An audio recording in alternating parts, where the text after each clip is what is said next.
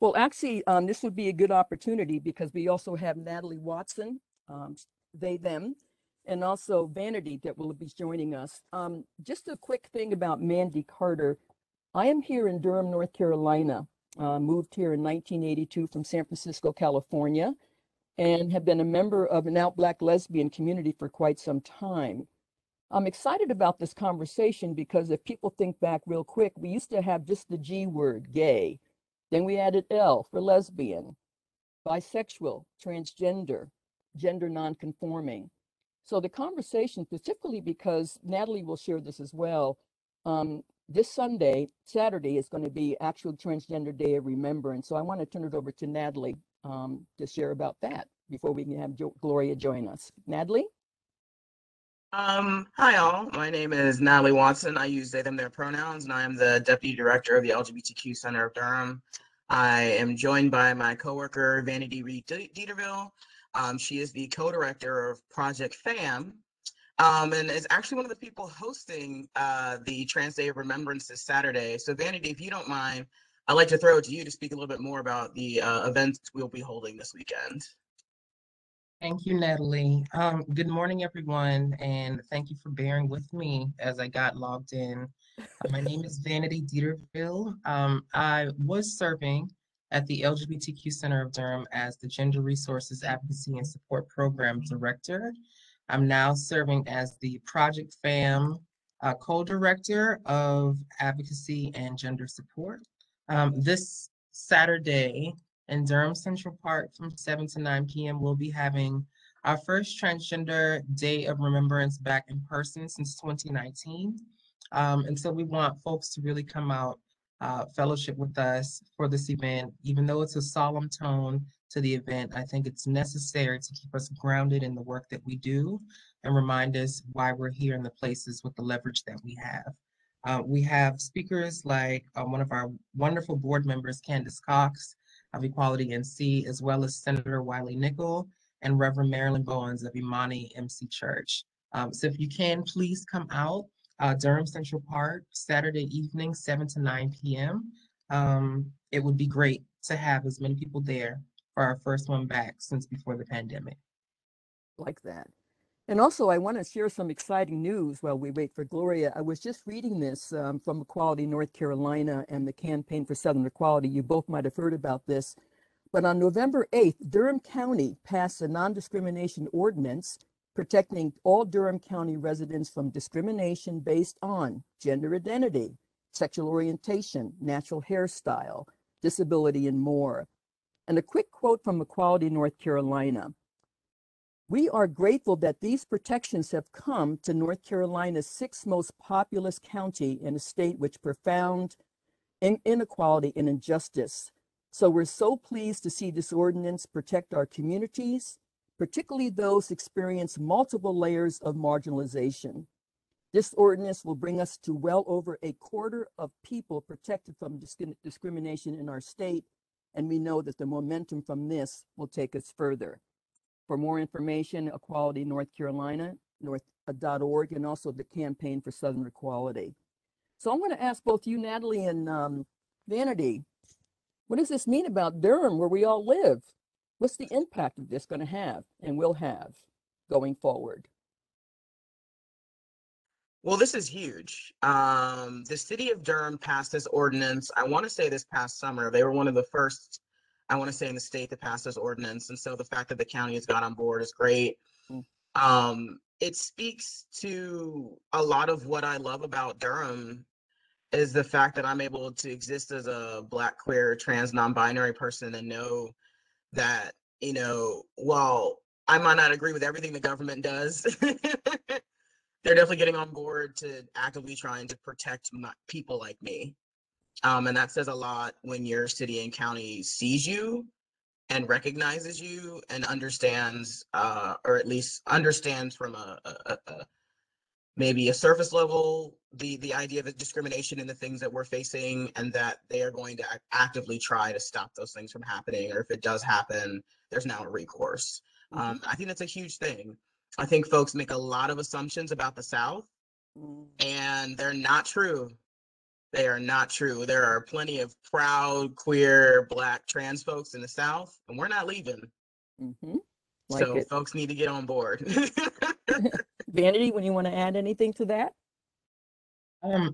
Yeah, I think it shows, to echo some of Natalie's sentiment, I think it shows that there is progress being made, that we are moving in a sort of a direction. I think it also reminds us of the progress that's being made in the midst of the many legislative assaults queer and trans people have experienced from the General Assembly of North Carolina over the past year. I think we'd be remiss to not keep those things mindful in order to continue the work that we need to do, because we have a lot more protections to put in place and to enact. This is just a start, Good. but it's a good Oh, start. good start. And good news, I think Gloria has joined us now. Gloria, are you with us? Hope so. Gloria? Wendy, is she back yet? I see her on the panelist list. I have her, but I'm trying to get her sound now. Okay, great. Well, you know, while There she is. There she is. Great. Gloria. Beautiful. Hello from Durham, North Carolina to you, Gloria. Oh, there you are. Can you hear us, Gloria? Waiting for the sound.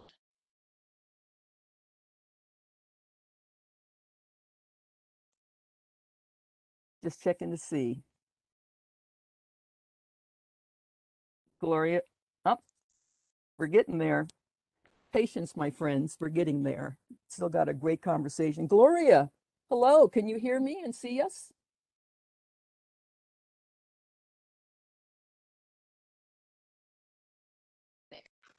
Okay. I think we're getting, Gloria, can you hear and see us? I This is can Mandy in see. Durham, Great. Well, as long as you can hear us, the important part is that we want to say welcome. We're bringing you greetings from Durham, North Carolina. Have you ever been to North Carolina before, Gloria? I have family there. Where? Yeah. Let's see. I don't know. I know Rock Hill or Yeah. someplace. Okay, yeah. And you know, Charlotte's the largest city, which also passed a non-discrimination ordinance. We're here in Durham, North Carolina.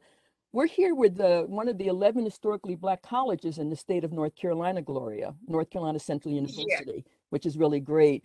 So because we Yes. now have you back, we want to welcome you, and we want to start the conversation off with a few questions for you.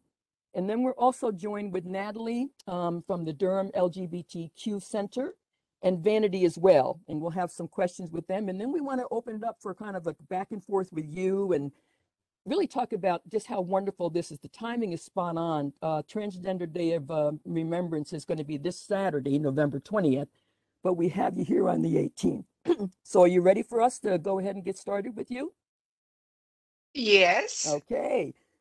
So this is what I said. Excuse me. Got to take a drink of water. Sorry. So let's get started. Welcome, Gloria. What was it like making the documentary Mama Gloria? Here's a couple of questions, and then you can do it all in one. Okay. So one Okay. part one is what has been the response to you in the film, and what do you think it says about you? Okay. Making the film was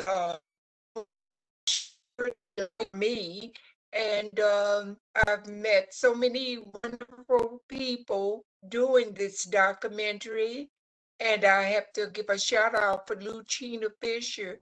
She did such an amazing job, and I've gotten a lot of response from other people saying that they just came out and they are so proud that I was able to tell my life story and what I had to go through. And I'm so proud to be a part of this. And that if I can inspire anybody to come out of the closet, so be it. You know, I'm happy about that. Mm-hmm. And I'm just curious when you talk about how this has impacted you, but what's been the response from either the community around you? Certainly, the film is out and about. We were going to have the link in the end for people to be able to get the film, but also maybe Gloria have their own little group chats about it. But what's the response from either Chicago? What about have you gotten responses from other folks in the South or other parts of the country in terms of the film itself?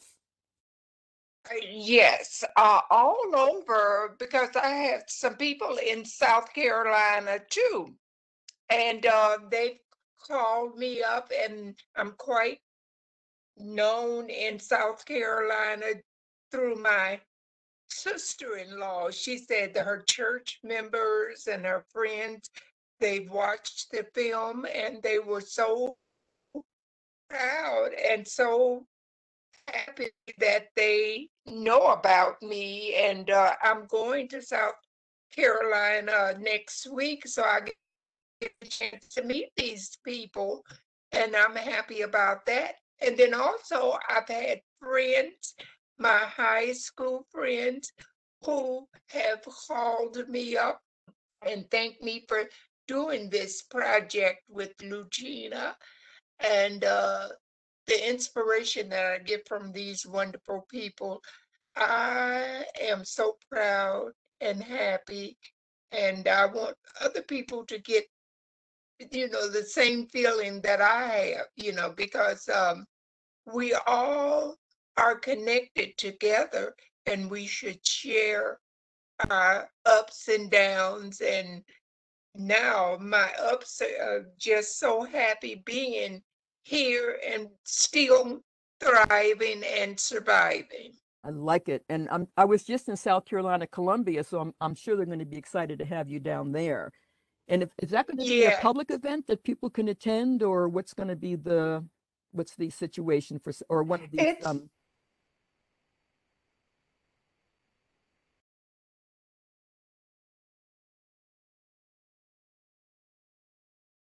it's waiting to meet me and greet me because soon as I get there on the 23rd, I'm going to be, they're going to have some kind of luncheon for me. So I'm looking forward to that.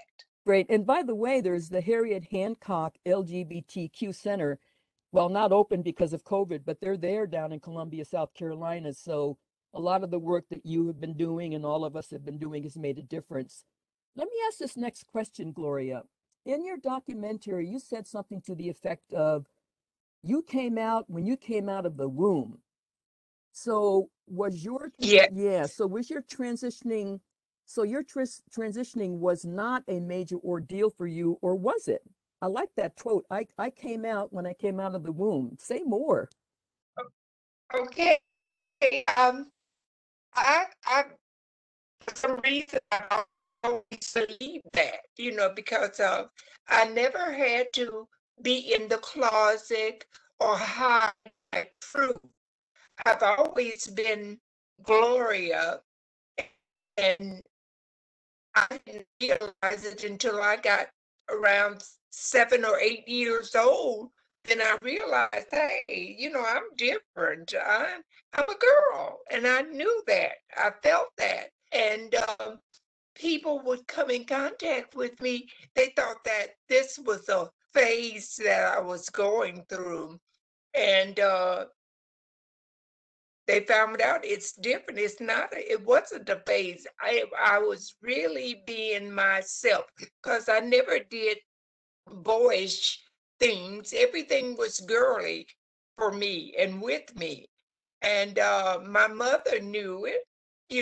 She said I was always a special, sweet person. And she knew that. And I always had that in me. So I really just brought it out to the world, to my family. And they they could really, be a witness and say things. Yes, I had the boy's name, but I was a girl. Like that.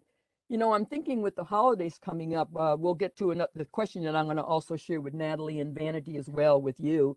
But one wonders, like, when you think about family, how some family members might be accepting or understanding, and then others might have were there any members in the family where there was a little pushback, or because you really felt you had the love of the family, that really kept grounded you, if that's a good way to put that, Gloria?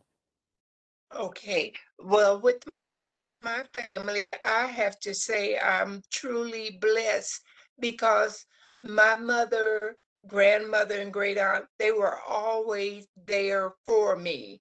And they stood with me with my back up against the wall. And they protected me and loved me. And the word gay and sissy and another term that I can't recall now, but my family was all about love. And that love that they gave to me, I projected that back to them. And so, I can't see how family members would reject their child because their child is different. Everybody's different, and they need to realize that, we all are not going to be the same, but we got that basic ingredients in ourselves, which is love. Mm. And if you put that love out, you're going to get that love back. So that's my thing about it, but all my family, my siblings, my aunts, my uncles, my grandparents, and my cousins, I never had any problems with them. They accepted me for being who I am. I like it. Think it's great. And also, just to highlight for you, I'm sitting here thinking about a number of the national organizations here in the country. One of them is called the National Black Justice Coalition, NBJC, started about 20 years ago. That's sort of a civil rights organization, Gloria, that includes the Black, LGBT, same gender loving community, but also working with our traditional civil rights organizations as well to really talk about full equality and justice for all. I would say to you, one of the highlights was in the 100th anniversary of the NAACP. Julian Bond, one of the first Black members of the Georgia House down in Georgia, formally Yeah. formed with the National Black Justice Coalition. It was called the NAACP National Black Justice Coalition LGBT Task Force. Game changer. And not that we understand sometimes within our respective communities of color, that's an issue, but for that to have happened, really important. So before my next question, I was going to also share with Natalie and Vanity about, you probably know this as well, or other people can feel this, especially those working in governments, around the changing of hearts and minds, but also the changing of public policy. And sometimes one comes before the other, or they're kind of, blended together. Like interracial marriage would be an example, or now we have marriage equality that happened as well. So to have you and others being on the front lines of this and exemplifying how this could really make a possibility for you. So before my next question, before you came on, Gloria, we talked about a very important thing that happened here in Durham County, North Carolina, and it's happening elsewhere. Durham County, where we are, unanimously passed an LGBTQ, lesbian, gay, bisexual, transgender, and queer, inclusive non-discrimination ordinance. And essentially, our organization, Equality North Carolina, and the Campaign for Southern Equality were active.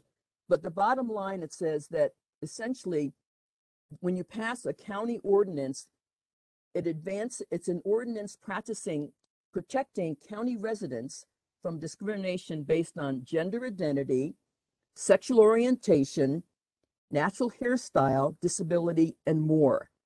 And so for organizations to pass these kind of city, town, and ideally we would love to start thinking about the passing on the state level of these ordinances would really be important. And thanks to organizations that are sponsoring this today, to the state of North Carolina, it really does make a profound difference. And for those of us living in multiple identities, I'm Black, I'm a lesbian, I'm a woman, I'm a Southerner, so I think about how that impacts you and me and how we move that forward. So I just wanted to share that piece of good news for you. And you're Chicago. Illinois probably has similar ordinance as well, if I'm not mistaken, right? Chicago? Yes. Yes. Okay. So my other question, next one, this gets to, and the reason why this is important, and we'll bring this up also with Natalie and Vanity. In your document, and oh, I'm sorry, did you struggle more during your professional life? And if so, how and to what degree did you overcome it? I'll repeat my question. Did you struggle more during your professional life? If so, how or to what degree did you overcome it? Well, in my life, I went through a lot, back in the day that I was blossoming out. It was a lot of people who didn't understand me. They rejected me. And I had to stand up and fight for my rights. And I did. I was very outspoken. I didn't hide. I didn't want people look down upon me because, hey, I'm special. I'm gifted. And just like anybody else, I bleed the same blood they bleed. But they need to stop this mess that's going on. We still fighting for our rights, and I believe we're going to continue to do that because it's still a lot of people out here that are prejudiced to everything. If you're fat, you're messy looking and all of that. If you're not happy with yourself, don't take it out on us. And I look at it this way, because a lot of people, by being in the Bible Belt, it was a lot of people, family, friends of mine that I grew up with and came up with. They didn't like me. I was hellbound that they thought that, and they need to stop that because God is all about love. When He put us here, He put us here with the image of love. We're supposed to love one another, care about each other. And if we all were the same, this would be such a boring world. And we're not supposed to be like that. Love one another, one another, but we have lost that. And today, what the world needs now is love. And believe me, that is slowly dissipating away, because we don't practice that, and I fault some of the churches too.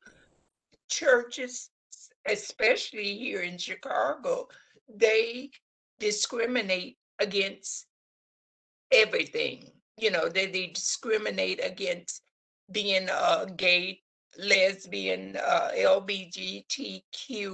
It's so many acronyms that are out there. I get lost in the commotion, but hey, I'm still gonna fight for our rights and my rights.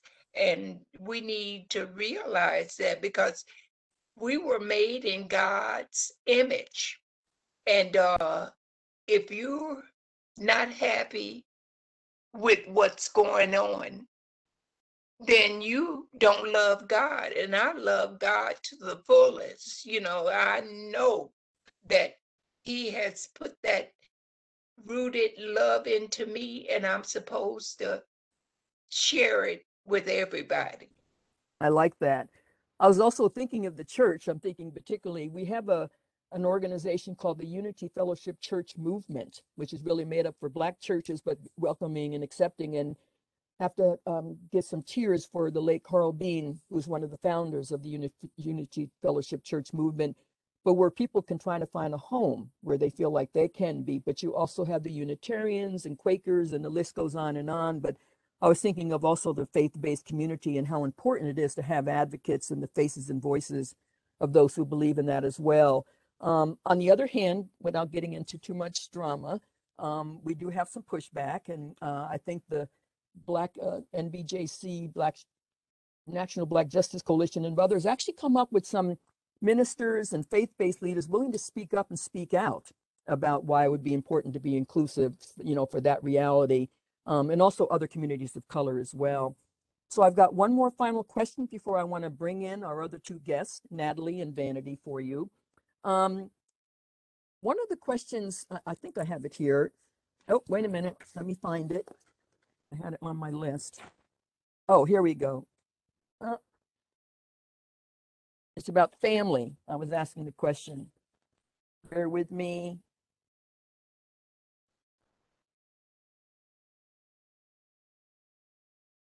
Okay, this is one. And then I'll introduce Natalie and Vanity.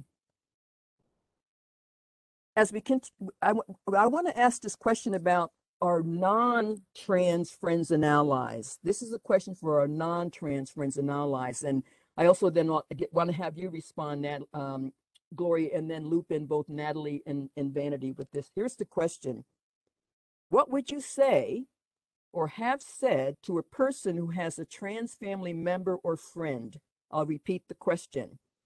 What would you say or have said to a person who has a trans family member or friend? We'll start with you, Gloria.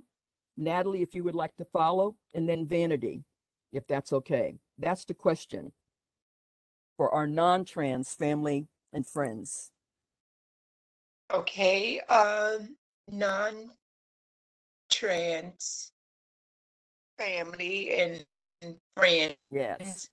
I've never experienced any bad situations because I've always been an outgoing person. I get into that segment of life to help out with everybody. And I put myself out there because I believe I'm a love child. You know, God put me here. He loves me so much. And I love myself and everybody. And everywhere coming up as a kid, as a teenager, I never been discriminated against at all. And a lot of people say, well, how is that? Well, it's the people that I socialize and communicate with. And my great aunt, which was a slave, she's dead now. And I was around with her, and she was a big member in the church, but her church, everybody accepted me for being Gloria. And I was so happy about that. And my grandmother, the same way, my grandmother would tell people, why are you trying to hurt my grandchild? And I remember one time in a conversation, this lady, she had a child that was not able to do for herself. You know, she was up in age, but she was confined to a baby's bed or crib. And they would have to go in there and massage her legs and everything. And then this lady told my mother, she said, oh, I don't know how you put up with a child. And my mother said, let me put you in your place. My child might be gay or is gay, but my child can take care of themselves. And when they grow up, they're going to be productive and they'll be able to do for themselves. Nobody's going to have to rub her legs down, you know. And my mother said, you know, you might not like what I'm saying to you, but it's true. And the truth shall set you free. I appreciate that. Well, Natalie, Deputy Director of the LGBT Center of Durham, go by they, them. Would you like to respond? Again, the Yeah, question. so Yes. I think one thing that's important for allies, specifically non-trans folks, family and friends of trans folks, is to understand that trans people are not a monolith, and everyone has a different narrative and a different story. So as Ms. Gloria has spoken to, some folks face discrimination, some folks don't. Some folks have accepting family and friends, some folks don't. Everybody has a different story and a different narrative. So what I can say is when it comes to being an ally, you need to be there for your trans friends and family members. You need to see them for who they are and trust in what they're telling you. So if they're telling you this is my name, they're telling you this is my pronouns, regardless of whether or not you understand, respect it. And don't put the burden on your family member and your friend to try and get you to understand and to try and get you to feel empathy and sympathy. You should come to them with the empathy of understanding and then take the time yourself. I recognize that the internet can be both a helpful and hurtful tool. So what I can suggest, there are many documentaries featuring trans folks of color. I would start there.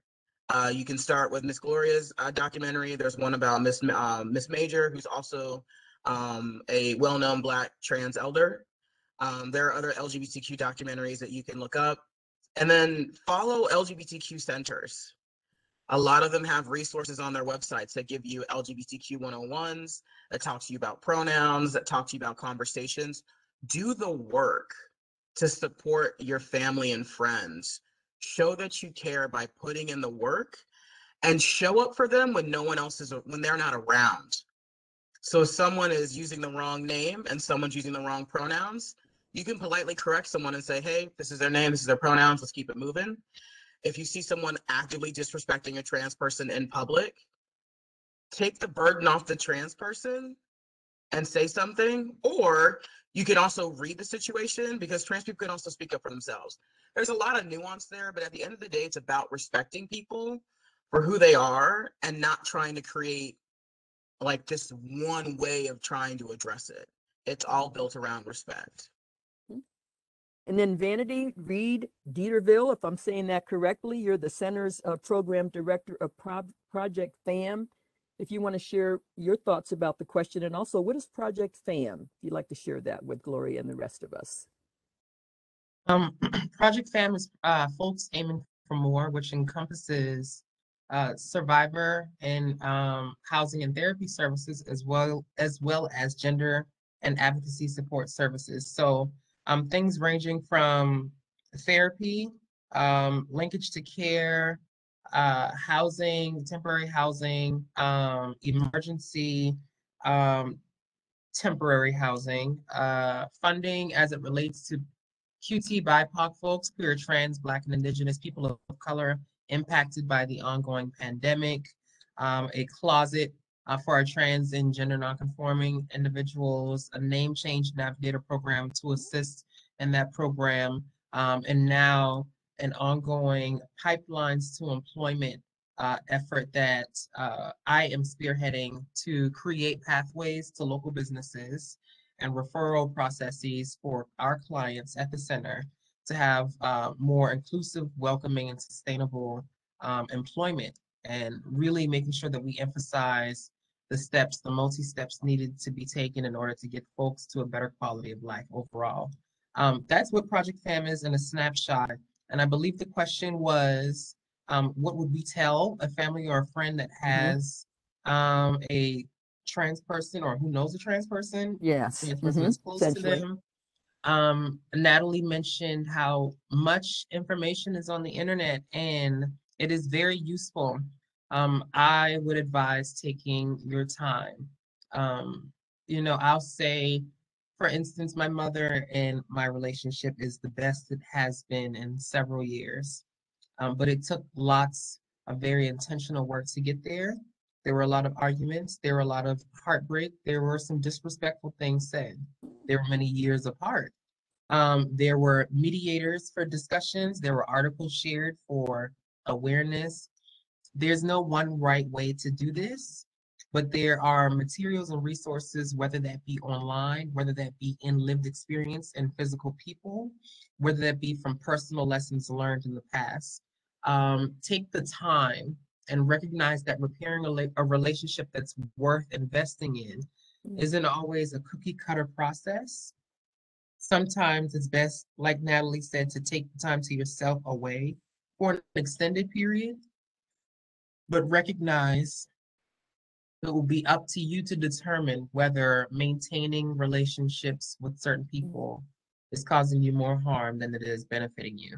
Mm. And that is what protecting your peace is about, and finding your tribe and your chosen family and your circle and the people who surround you with love, like Mama Gloria said, continually, and encourage you to do better and be your best self. So take your time, use the resources there, but know that no one's forcing you to maintain anything that might be causing you harm. And before I get to the next question for all three of you, I just wanted to make sure people knew that the LGBTQ Center was founded in 2015 and is committed to serving the city and county of Durham, as well as the surrounding counties, to ensure all folks have resources necessary to live full, joyful lives.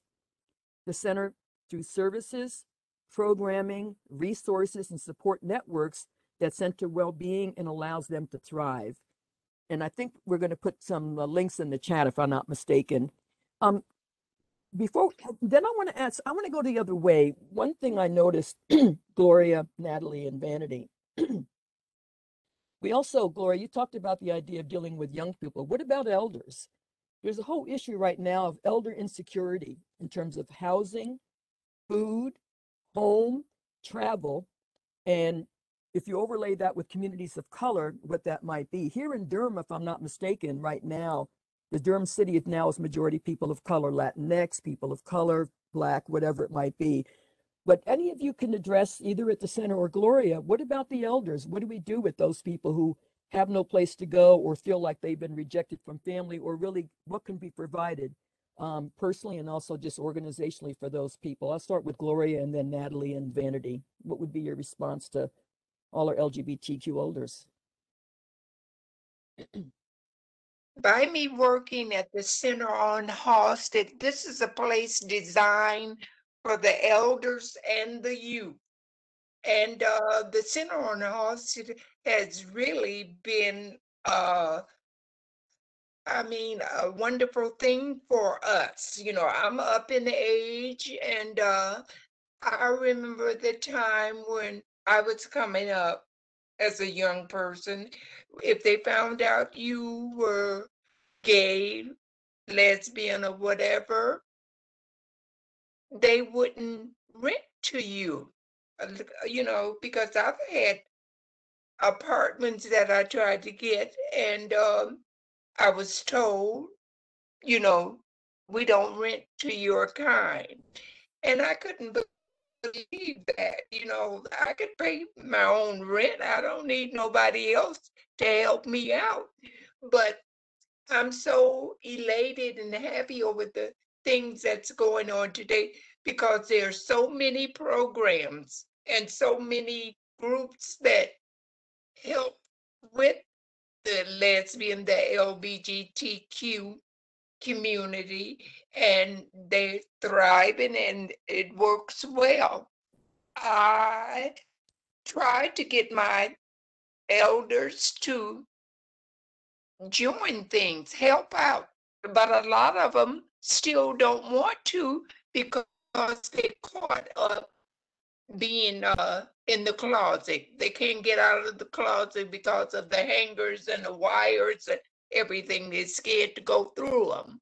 And I talk to them, you know, and they still have that mentality, you know, especially with the trans older people. They want to flirt and be with the youth for the wrong reason. Instead of helping them out, they're trying to secure a comfy place with them. And I think that's so sad. Don't do that, you know, but they do it, and they gonna continue to do it. You know, it seems like they just thrive on taking the youth out of the youth. They want that thing. And I try to talk to them. I tell them, get to know the youth, you know, sit down with them, talk to them, and the youth will sit down and talk to you too. So it's a combination there. Work together and do things right together. I like that. Natalie, any response, or and also then Vanity, the issue of LGBTQ elders. Yeah. So I think some folks get caught up in like you said, helping youth and like a fixation on one thing, right? When it's a whole expansive generational thing of LGBTQ folks. LGBTQ folks can be of any age. And so we have to address support and programming and advocacy for folks at any age. I know that there's a national organization that does that, which is SAGE, Seniors and Advocacy for LGBTQ Elders, and they are based out of New York. The LGBT Center of Raleigh has essentially a chapter of SAGE of Central North Carolina. So they provide a lot of social outings and get-togethers. Right now, it's been socially distanced, so like it's walks, like 6 feet apart, and lunches. And they've connected with organizations that usually provide services for elders. So working with coming in home, or if you're having to be in a residential facility, they've actively been working to try and have more LGBT, at least lesbian, gay conversations about training those folks to understand that you do have this population that's coming into your businesses and how to interact with folks. The LGBTQ Center of Durham started the Friends Aging Quirkly, FAQ, back in 2020, and it was a partnership between the Durham Center Transitions Life Care and the Durham Center for Senior Life. Folks recognize that like elders are out there, and we do have a large amount. Y'all, Durham is a haven for LGBTQ history, especially Black lesbians, y'all. Black lesbians are in Durham. Anyways, and we got folks over the age of 50. I go back and forth with the term elder because I think it, depending on who you are, it's a term of respect. But yeah, there are folks who are over 50 who, want to be able to live their lives with their partners, but spent so much of their life either in the closet or constantly calling somebody a roommate. And like, what does it mean to be an elder in 2021? What does it mean to live in a world where you have youth who are coming out of very young ages and you still, are holding on to some of those things? So it is to see that more LGBTQ organizations reach out to the elder populations. I know with our program, the Friends Aging Quirkly, parts of it were moved online so that we were establishing relationships for folks to call and or write letters to elders in Durham and surrounding areas so folks can keep that connection. Specifically started during the pandemic. So looking like what does that, look like transitioning outside of that. But you can definitely, if you're interested in that more, you can actually email FAQ@lgbtqcenterofdurham.org to learn more information about that.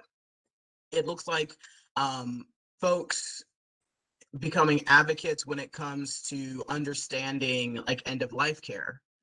It means actively, if you're in those fields, if you do hospice work, if you work in residential facilities, retirement homes, if you provide healthcare aids, it's doing the work to understand a cultural competency around LGBTQ folks so you can properly work with people so that when you show up in somebody's house and their husbands, or if you show up in somebody's house and they're a 75-year-old trans person, your jaw's not on the floor. You're literally there to help someone. So it's advocacy on both the part of folks who aren't a part of the community and folks who are in the community who aren't of the elder age to work to help people out. I like it. Natalie, do you want to weigh in? And then we'll circle back to Gloria with another question for the three of you. I think you mean Vanity. Oh, I'm sorry. Natalie, Vanity. And I'm looking at each one. Anyway, Vanity, my apologies. Vanity. That's fine.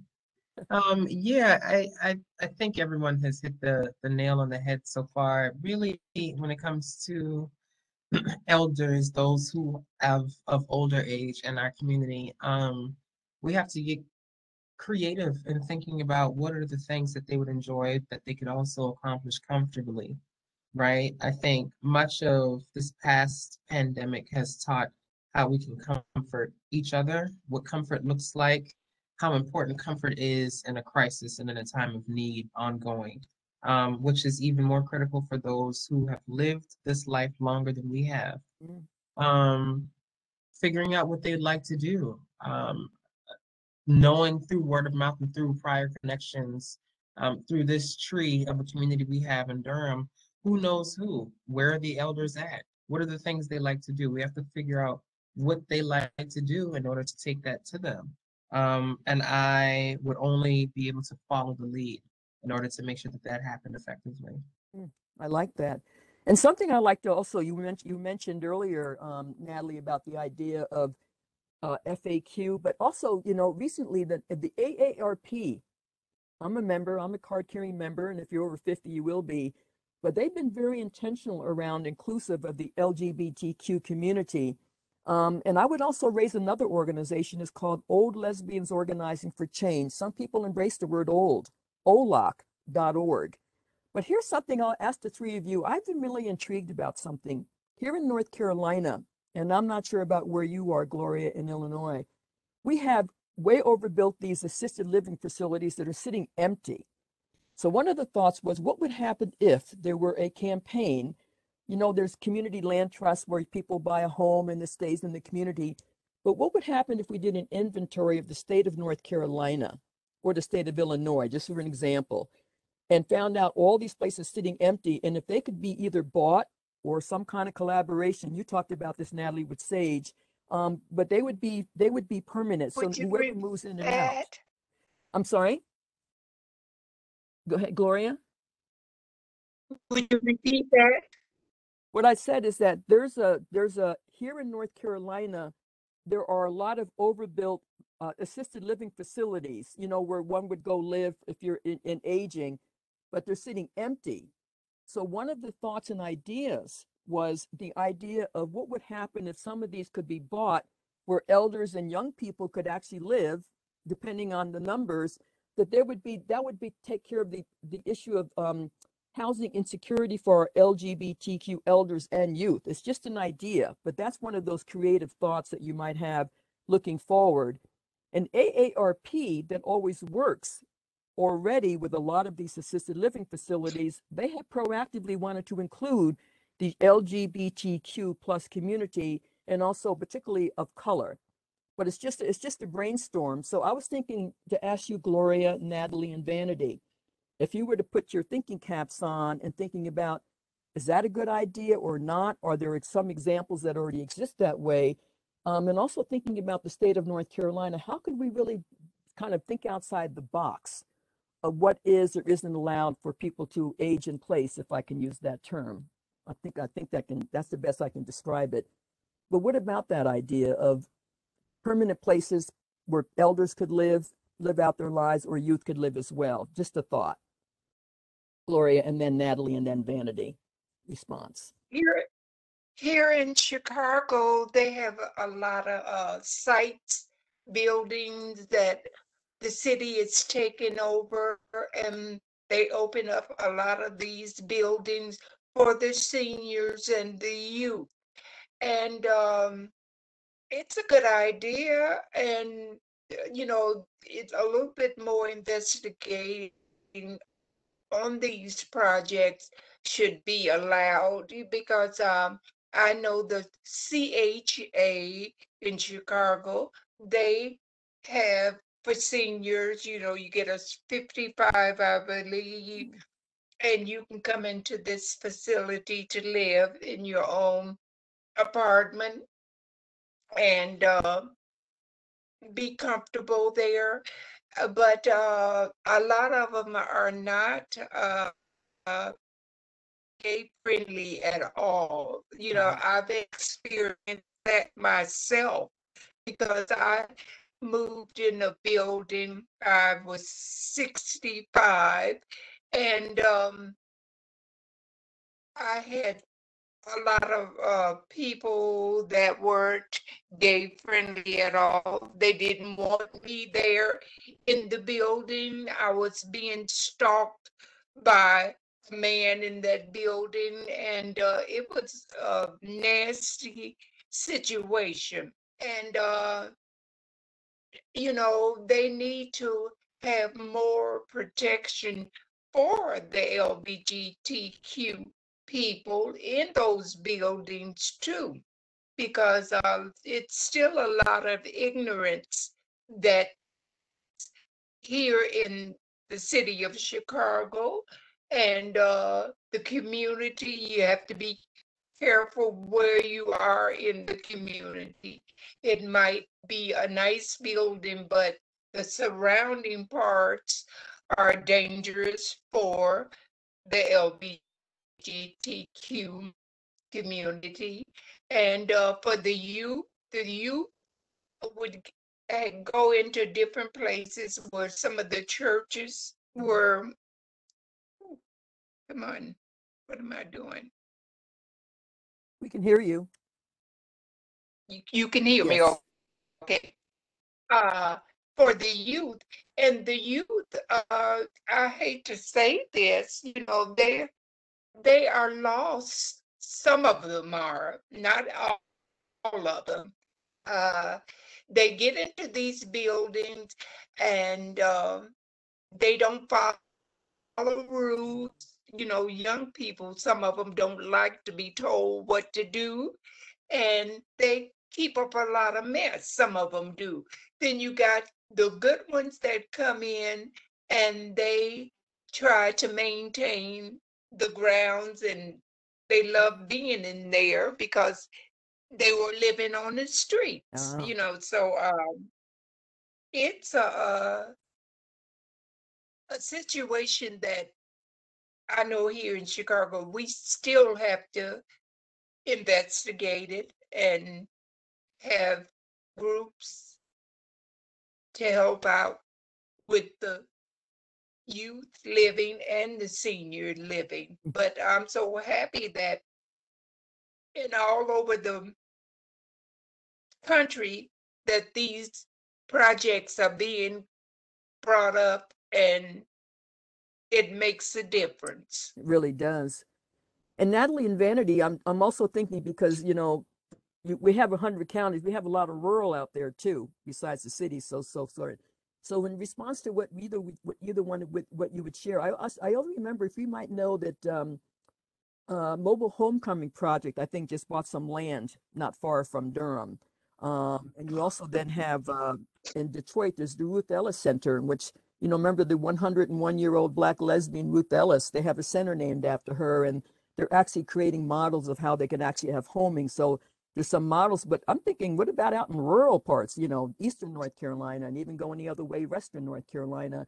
Either your experiences or your thoughts about this idea of intentional communities that we could either buy or put into land trusts, and think that that's a good idea. Natalie, and then Vanity. What do you think, Natalie? Yeah, so I know that there are a couple of LGBTQ like senior housing facilities across the US. Mm. I know the folks in Raleigh have been trying to essentially just buy or build their own senior housing facility for LGBTQ elders. I think part of it, though, is there's an interesting thing that there is some money within the LGBT community, specifically with elders. There's some folks who have some money. And I think it's partly appealing to that crowd and saying, how can we make our lives sustainable until death? Mm. And getting folks to invest, that when they do pass, their money is listed in a trust or in a will that goes to an organization or is set aside specifically to pay for housing for LGBTQ elders. That means leaving their personal houses to LGBTQ elders and setting up trusts and funds that can help pay for whatever assistance folks may need in those houses. It looks like, folks coming together and figuring out how to combat gentrification, specifically in the cities, and try and buy land, try and get, buildings that already exist, work with assisted living facilities, work with retirement homes. I think part of the issue there is that at the end of the day, money is the bottom line. Mm. So in order to buy out those rooms or do whatever you need to with those rooms, it would require money.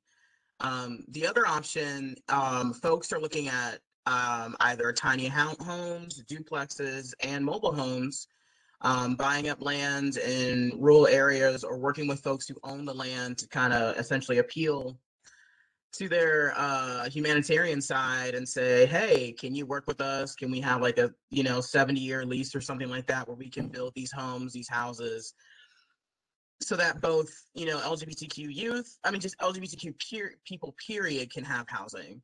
I think there's some opportunities out there, but again, the world of fundraising, it requires some finesse. It requires folks who are willing to say, I'm willing to go to these folks who probably may look at you funny, but I'm willing to put myself on the line to get that money so that y'all can then do what you need to do.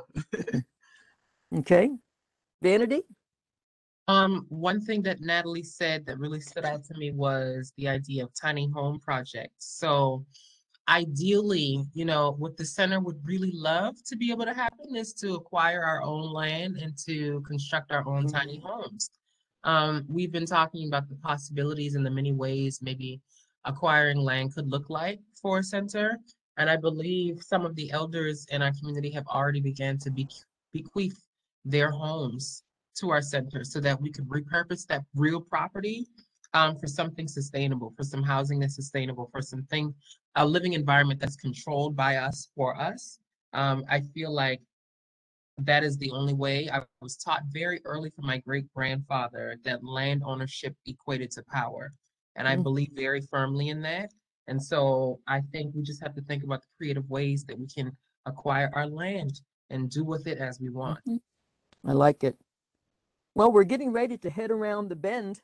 We're getting near the end of the conversation, so we have about 20 minutes left. I have one final question for all three, and then I have a final wrap up for you, Gloria. So here's the question, if this is okay. Yeah. So here's the question. We'll start Gloria, Natalie, and Vanity. What is life's biggest lesson that you have learned in each of your relative many years on this earth? Gloria, I'll repeat that question. Yes. Yes, the lesson that I have learned, and I'm so proud to say it, is that I love myself first. And when you love yourself, you're able to put that love out there, and that love will return to you.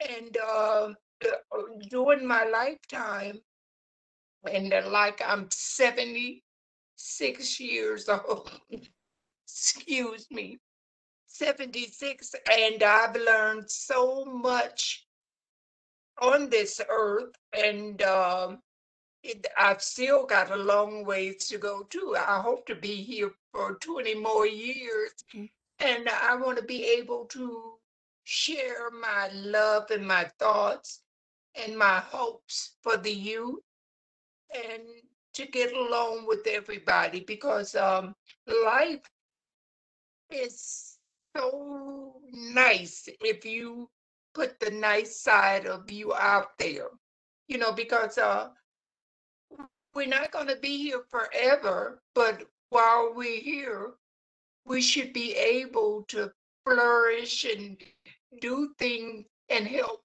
people out. And I love that, because I look at the youth, Natalie and Vanity. I think they are so wonderful and so gifted. And I am so happy to see this.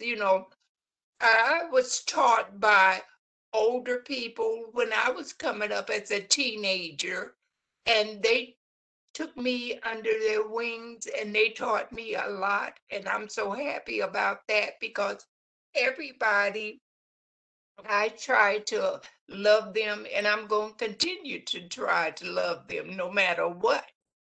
I'm here, and I'm here to help, and the awareness of love should be out there.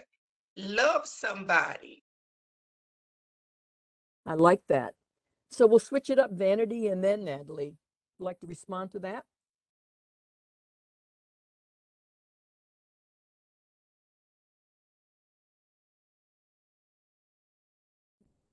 Sorry, I was muted. Okay. The biggest lesson I've learned in my 27, going on 28 years of life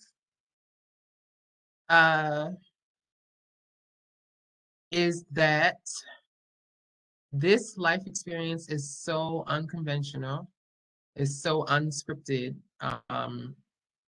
is so historically erased and oppressed, that the lives that we live right now and the life that I lived, so much has already happened in 27 years, that I know there's so much more to go through and to fight for, because I'm just over a quarter century, and barely putting a dent into my life. I feel like I believe I will have a long, flourishing life, and that I'm very thankful to be situated in a position to where I think that's possible. But I recognize there's still so much to experience and still so many lessons to learn. So out of the lesson learned, um, life moves very swiftly, um, but also not so much at the same time. And it's okay not to feel as though we are on time, but I don't think we could be any more on time than just truly trying to be our best selves and to thrive and to think about what the future for our lives looks like. I believe that is being on time. Thank you. Natalie? Yeah, so I am 34, and for anybody who's under the age of 30, y'all, it gets better. Once you hit 30, I'm telling you, you just it goes up from there. What I have learned is that while life is short, take your time. Give yourself grace to figure things out. Stuff is going to change when you're in your 20s, your 30s, your 40s, your 50s. Whoever you were when you were 19 is probably not who you're going to be when you're 70, and that's perfectly fine. There are no set standards for who you have to be and who you have to live up to be. But give yourself time, give yourself grace, give yourself the ability to explore and figure things out, and give yourself the permission to fail. Like It's that. okay as long as you are not actively harming yourself or others. It's okay to fail. It's okay to take missteps. It's okay to try something out and it didn't work. Just always remember to be empathetic and to have humanity and grace when doing that, and try and find whatever happiness looks like for you. It could be Like that. just being content, right? Like it could be the fact that you're able to just breathe one day. Yeah. Like that. Good. Okay, and here we have one final question in the chat, actually, and we'll do this one final question as we get near the end. Since our audience is primarily from the HR community, human relations, what would you say would be the most helpful to employees that are transgender for us to be supportive allies in the workforce? Again, what would you say would be the most helpful to employees that are transgender for us to be supportive allies in the workplace? We'll go backward. Vanity, Natalie, and then Gloria. In the workplace, allies. I think it's important to be radically honest with ourselves when we are saying that we're trying to be open and aware of someone else's lived experience. In the workplace, when there are power dynamics that are well situated and very evident, depending on the person's race, class, gender, education level, anything socioeconomically associated. There's a power dynamic that's present in the workplace, and so microaggressive behavior is more likely to happen when it comes from a person who is claiming to be aware or get to understand someone who's living an experience from a marginalized community. So believe queer and trans people when they disclose to you about their frustrations or things that are making them uncomfortable, And also be honest with yourself and the work that you need to continue to do to be your best self. Be radically honest with yourself, recognizing all the many ways that microaggressive behavior can happen if you're not ready to take accountability as someone contributing to a trans person or queer person's discomfort in the workplace. So be radically honest with yourself and do the work continually. Mm-hmm. Natalie? I realize that we're speaking with a lot of HR professionals right now. And I've been in both the corporate and nonprofit world, and I think, and y'all might need to forgive me for saying this, I think the human needs to come back into the human relations aspect of HR. There are instances where I have been in workplaces where HR has used whatever you have told them against you. Instead of trying to benefit and help the employees, they end up, supporting the company or the organization. And I think that HR needs to kind of bring back the human relations aspect, and understand that you have a variety of folks working at your organization, and what does it mean to be an organization that supports its employees. Because regardless, living in a capitalistic society and all these other things, right? Like, you want folks to be at work and be productive. And a lot of times that means that, like, their health is being taken care of, they're being paid appropriately, and they're able to show up on time and do those things. And so I do understand the frustrations of being, LGBTQ and going to HR and requesting things and being denied. And I think it's HR, kind of being more open and understanding, taking trainings, to heart, trying to figure out what exactly do companies and organizations stand for. I know specifically the question in the chat, I think, was, asking about like health insurance and those type of things. And it's like talking to your HR person to figure out what things are allowed in the plans. I know many organizations, it's a matter of opting in. For private organizations, it's a matter of opting in to choose to cover that information. Also, for folks who are currently doing that with the workplace and fighting, I do suggest reading up on some of both the federal, specifically the federal ordinances that have been passed, and look to see what conversations are currently happening in your state around these issues. Folks have seen it, folks are bringing it up, folks are fighting. So understand that there are things in motion, regardless. I mean, there's no telling how long it may take, but there are things in motion. And that if specifically your needs are not being met, not all of your needs are being met by your insurance, definitely see what needs can be met by your insurance. You'd be surprised, working with your doctors and working with your medical professionals, what can and can't be covered within health insurance that you might not think of. But again, it's all about folks taking in grace and understanding that, like, living your best life to the fullest is the key. And what can you do to support that? And also programs like this happening today. Thank you for this, making it possible. So, Gloria? Yes, being out there in the workforce, first of all, I tell everybody, get an education, be able to stand up and do your best. And when you do that, people respect you much more, because there's always a different alignment of different jobs. I worked in the medical field, and my job became so good for me, and the people enjoyed the work that I did because I was dedicated to my job, and I wanted to be the best that I could be. And I want people to know, no matter what field that you are in, stand up, be the best, and be lovable. I like that.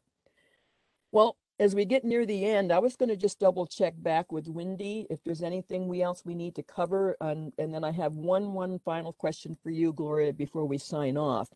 Wendy, anything else Okay. we need to, are we good Yes. at this point? Okay, well, one thing we want to do for sure is that we want to make sure we have the link for this film Gloria, your film, but also there's some other links that we have. The Transgender Law Center, the National Center for Transgender Equality, Sylvia Rivera Law Center. There's some others, and of course the LGBTQ Center of Durham, thinking about where we are in the state of North Carolina. But I really am impressed, and I'll add my age. I'm 72. I just turned one. Any Scorpios out there besides me? Perhaps. But I was just sitting here thinking about the importance of these kinds of conversations is so critical, and also in times of COVID, we'll be going into almost year number 2 of how many times these conversations happen to happen like this versus in person. So, Gloria, I want to ask you this final question, unless Natalie or Vanity, you have anything, final thing you would like to say, because I've got to ask Gloria this question and we're ready to sign off and people can get back to doing whatever they were doing. Anything else you want to, any last statement from you, Natalie? So, Gloria, here's the question for you. What's next for Gloria Allen? What up? What you going to be doing? What's the future going for you, or what you going to be doing, Gloria? What's next for me is that I want to still be out in the world, doing what I do, spread the joy and the love, and be successful. I'm so proud of myself now. I waited to get my age. I've been out there a long time. I've been through some hardships, and I've learned from all the mistakes that I've made how to be a better person. And I know I'm a better person because I strive for that. And the future for me holds a great deal because I want to get out and share my love with everybody. And I want the world to know, when God made us, He didn't make no mistake, and we should realize that. And I want to be able to be in different organizations to talk about the awareness of the trans people. And because we are gifted, we are talented, we are beautiful, and we need to realize that. And I'm just so proud and happy that I'm here and I'm still striving to do the best that I can do. Ooh, thank you so much.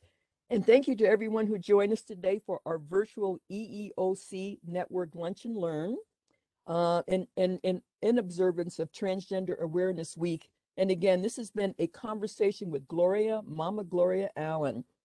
And one reminder for folks who are going to be around, Natalie, what is the date and time for the Trans Day of Remembrance this Saturday here in Durham? Yes, it'll be this Saturday, November 20th, in Durham, North Carolina, at the Durham Central Park from 7 p.m. to 9 p.m. Great. I'll turn it back to you, Wendy. Thank you, everybody. So much, Mandy. Thank you. I have enjoyed this conversation, and it's been one that's been eye-opening for me because I love to hear from the perspective of our elders because they give us so much knowledge in how to conduct ourselves and go and not repeat history, but make a stronger future from that past. And so I'm just very glad to have Mama Gloria here today and speaking with us, as well as Natalie and Vanity, to give all of their perspectives on just the views and the thoughts of the transgender community, but as well just their views overall on things. And again, we are observing Transgender Awareness Week coming up here. And again, I'm just glad that we were able to have all of our panelists here today. But if you can, please go out and attend some of these events, and we will make sure that we get this information out to you. Look to hear from me to get the recording from this session today. And in the message, you will also have links for the trailer that was shown during the session. because the trailer may not come up on the actual playback. So make sure that you look for the trailer and all of the resources that we're going to send to you, because this will be very helpful for you. And again, we'd like to just say thank you for attending our Lunch and Learn events, and you will look to hear from me to hear about any future events that we have. So on behalf of the state of the Office of State Human Resources, I'd like to thank all of you for coming out today and listening to our Lunch and Learn. And again, for our panelists, thank you for participating, and we look to hear from all of you in the future. Thank you. Thank you.